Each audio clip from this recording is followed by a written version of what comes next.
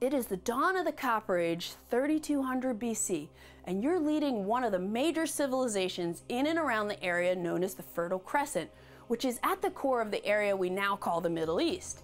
Through strategic card play and disc placement, you'll need to build cities, establish deities, and dominate the sea better than your opponents in Ancient Civilizations of the Middle East, which was designed by Chris Verder-Brugge and Mark McLaughlin, developed by Fred Schachter, and published by GMT Games, who sponsored this video.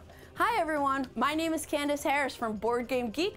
We've got some civilizations to develop in this game of not only civilization building, but of civilization survival. So let's get this game down to the table to go a little more in focus on Ancient Civilizations of the Middle East. Ancient Civilizations of the Middle East is a competitive, abstract civilization game where 1 to 6 players guide the renowned and legendary civilizations that rose and fell in and around the area we now call the Middle East. Each player commands one of 17 civilizations, each with its own unique attributes, and your goal is to have more victory points than any other player at the end of the game.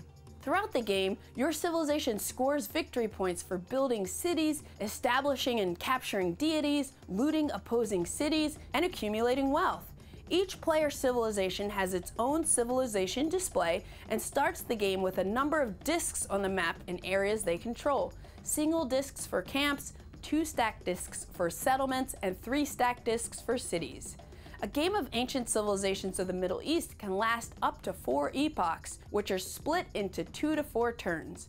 On each turn, you'll play through 5 phases, starting with the growth phase, where you'll gain discs from your supply into the discs for growth area on your civilization display based on your civilization's presence in different areas of the board. Then you'll deploy your newly available discs to the colorful board's fertile, plain, mountain, and sea areas to develop and expand your civilization. During the card phase, players take turns playing a fate card or establishing a deity. There are several different types of fate cards, which have a variety of game effects to help your civilization or hinder your opponent's civilizations, and there are a variety of different deities with special abilities for your civilization. When Barbarian Invasion event cards are drawn, they are controlled by the player with the least number of victory points, which is a cool, interesting balancing mechanism for the game. If you manage to capture an opponent's deity from taking control of their homeland, you can return it to score victory points during this phase as well.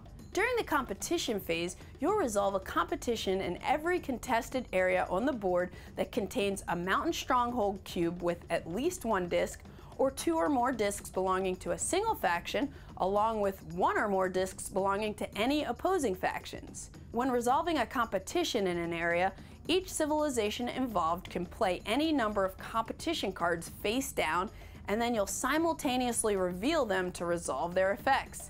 Of course, as during the card phase, there are also negation cards which can be played to attempt to cancel the effects of competition cards, so you'll need to plan accordingly since you never know exactly which cards rival civilizations may have up their sleeves.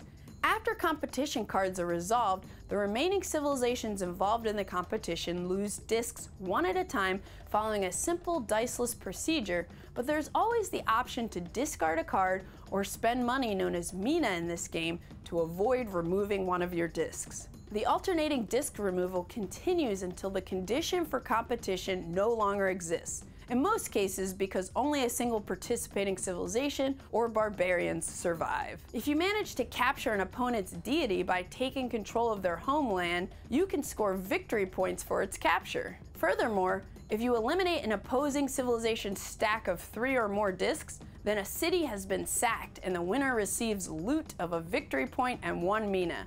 It can pay to be aggressive in this game, just as during antiquity. Then, in the Reckoning phase, each civilization scores 1 point for each of its cities, for a temple in its homeland, and for each captured temple on its civilization display. Then you'll draw more cards before moving on to the next turn, starting with its growth phase. After the 4th turn, or possibly sooner if there's a successful sudden end of epoch check, there's an end of epoch phase where you'll refresh your hand of cards, resolve an event on the change of epoch table, and you'll have an opportunity to score points for having the most cities, dominating sea areas, and for money in your treasury. The player leading the civilization with the most victory points at the end of the game wins. And that's a key aspect of the game. You win by victory points, but it doesn't have to be with the civilization you started with.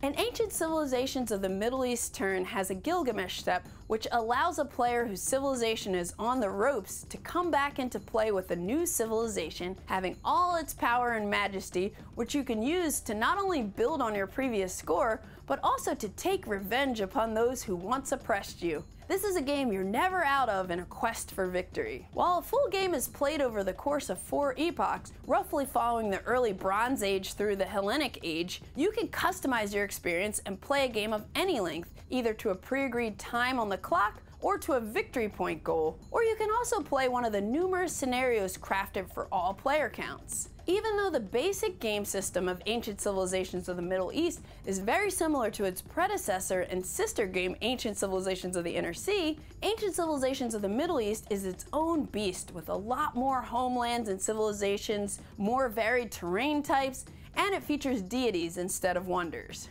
Ancient Civilizations of the Middle East is an interesting and unique civilization survival game. It doesn't quite feel like a war game, nor does it feel exactly like a civilization building game.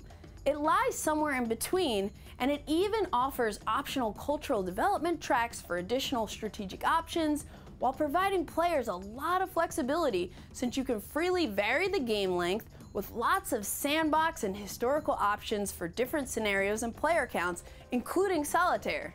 You can choose to lean into it more as a war game or play it more as a friendly game of trade, exploration, and city building. Either way, it's a relatively straightforward game system to learn and play, and there's plenty of player interaction from the different types of cards you play and how you position yourself on the board.